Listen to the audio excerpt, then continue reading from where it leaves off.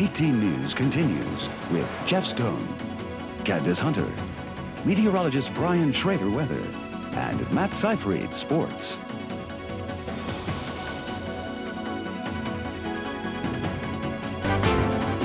Good evening, folks. The Elmira Jackals just got a whole lot tougher. Today, the professional hockey team announced the signing of defenseman Sean Legault to a two-way contract. Legault will play for the AHL Syracuse Crunch for part of... Well, the other professional sports franchise that calls Elmira home was in action tonight. The Pioneers were hoping for back-to-back wins over their North Division rivals, the Albany Diamond Dogs. Let's go out to Dunn Field, where Horseheads native Greg Cagle got the start tonight.